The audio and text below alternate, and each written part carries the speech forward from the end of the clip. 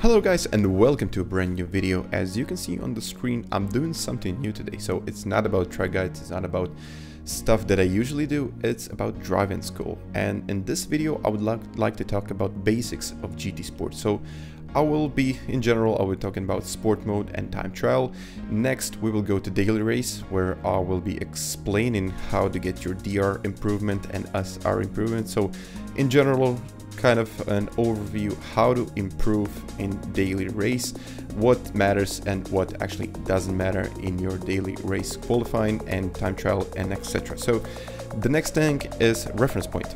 I usually like to mention my reference points, so such as let's say driving line, braking and acceleration points. So I will be talking in general about that, what does it mean to be on the track and use those reference points, and what does it mean to you and how to improve by using those reference points. So, and the next thing is braking balance and traction control, just a general overview of that and what kind of effect does it make to your tires. So let's say your braking balance is at -5, what happens to your tires then if you're using the MR car? So in this video I'll just be using one car, and then in the next videos I'll just try to focus on a little bit advanced things and just try to explain those. So without further ado guys, let's get going.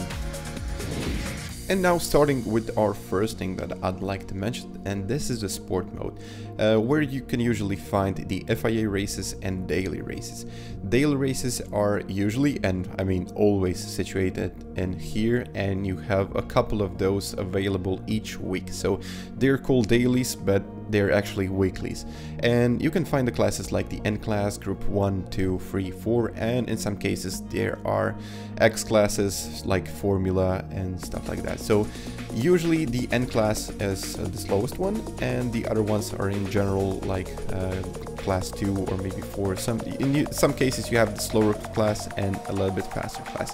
And also you can find the top 10 times and see how are you handling your race time according to those lap times. So you can just find the top times and see the replay and actually find your braking points and reference points. So watching the replay sometimes can be really useful.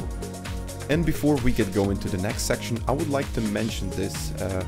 Actually, it's a website and it's called Kudos Prime, where you can find almost anything about your times in GT Sport, and you can see your K-speed score, which is kind of a general overview of lap times, and you can find your lap times since you started doing this GT Sport. So your first daily is here, and you can see what position in the top 10 or according to top 10 you are in. So I'll post a link down below where you can find this site, and it's really helpful, and you can actually have this overview of your DR and SR ranking and actually DR and SR history.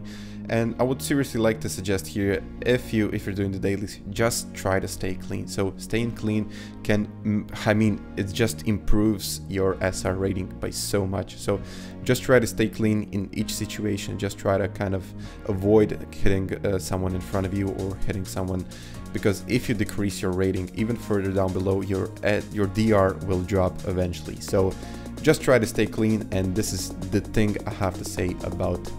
The next thing is what is actually important for your DR ranking. So usually I like to mention 3 things, and first of them is better starting position. Just try to focus on getting the qualifying time even if you're not a good driver. Just try to focus on that and achieve the better, as best as possible overall lap time. So again, the second thing here is better finishing position. If you, let's say, finish in first place, this is always the best. So always try to go for that win, always try to aim for the podium spots, and yeah, always try to improve and be better, but it's not always that easy. So actually the first thing is the most important, as I previously mentioned, time trial. Just do a lot of it, maybe just focus on giving it an hour or 2 will eventually help your rating so much. So another and last thing here is DR of other drivers in the lobby. So let's say if you're kind of in the midfield and drivers around you are, let's say, a little bit slower than you, their DR is not so great, you will not be gaining a lot of time or a lot of DR if you beat those drivers. It's just not the way it works. So you need to beat the drivers who actually have a better DR than you do. And now in conclusion, I would seriously suggest to you guys, just try to stay clean no matter what happens in the race, and always try to qualify better, which will actually eventually, I mean, lead to DR of other drivers will be much higher than your DR, and you will get a lot of points and you will actually improve by a lot. Okay guys, and now let's go to the most interesting part of this video. So I think these are the reference points that I'm actually using in my track guides video, like the barrier on the left hand side. Always you can find a lot of things that you can use for your references, like yeah, I mentioned barriers. You can use the 150 meter sign here, the shadow beneath the 150 meter sign, the curb in front of you. I sometimes use the beginning of the curb and sometimes I use the ending of the curb for my reference points. And yeah, we'll be talking about braking and then acceleration. So you gotta make sure that you use braking points and reference points, of course, in the best way possible. It actually helped me a lot, so I would like to share with you guys. So yeah, just use anything you can find around you. As I said, the 150 meter sign is really obvious in here. The barrier might not be so obvious, but you can always find it on your left hand side or your right hand side, depending on where you're standing. And the curbs are always around you. So guys, without further ado, let's get going. And now let's talk about the racing line. So the racing line is the best possible line you take into the corner and in some sections of the track. Actually, in most sections of the track. It's hard to find, but if you don't have the perfect racing line, your time will be a lot slower than the top 10 guys. So here I would like to mention that I'm always using the references here. So this time I'm using the 50 meter sign for my turning inputs. So when I reach the 50 meter sign, I start to turn. And always when I reach the 50 meter sign, I always start to turn in there. Sometimes it's, I mean, it's not always perfect, but I try to stay on the perfect racing line and just try to build that consistency and build the best time possible. So guys, yeah, as you can previously seen, so downshifting in the second here. And another thing, this curb in front of me is actually my next reference point when I upshift in the third gear. So you can, as I previously mentioned, you can use the curbs. You can use the curbs for anything possible, for braking. You can use it for downshifts, for upshifts, for pretty much anything. And yeah, I previously mentioned acceleration zone. So when I touch the curb, that curb was my reference point for acceleration. When I touch it, of course, and here, so this is a fast car, has a lot of traction, a lot of downforce, you don't have to worry about that. But in some other classes, those reference points might be well off one from another. And here, yeah, you can see the shadow in here. So this shadow is my next reference point when I start to brake. Look at here, braking in a straight line, downshifting in the second, and again, when I touched this curb on the right hand side, that was my reference point for acceleration. Another one. So you can use pretty much anything around you, and I seriously like to drive it at this Dragon Trail track. It's super easy track. I mean, it's not super easy, it's super easy to learn, but super hard to master. So I just used it, and you can see the difference here.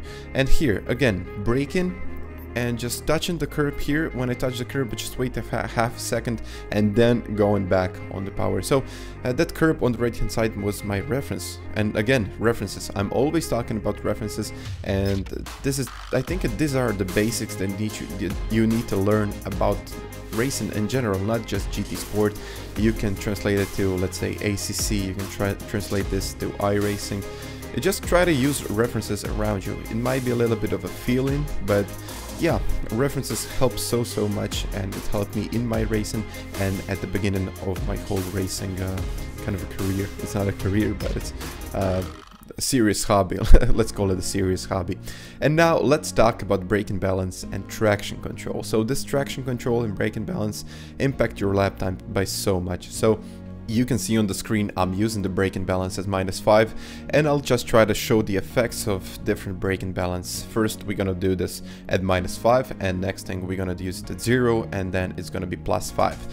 That will show the effects of tire wear and actually the braking balance, kind of the impact of braking balance on tire wear. And let's get going. So this first example will be showing the last corner of the track here.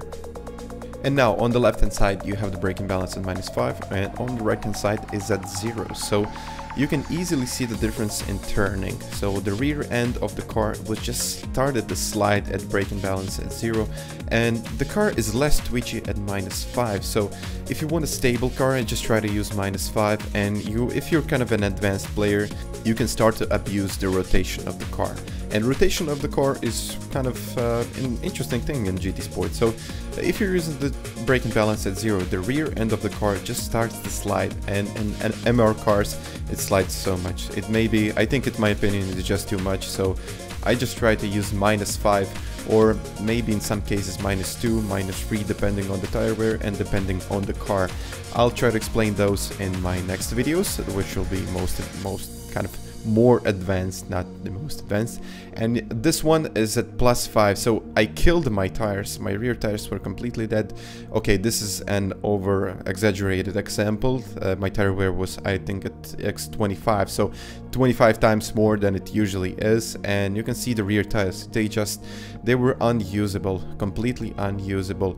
And the fronts here, you can just see the difference from -5, 0 and +5. The -5 here has the better tire wear, much better, so in generally more equal tire wear.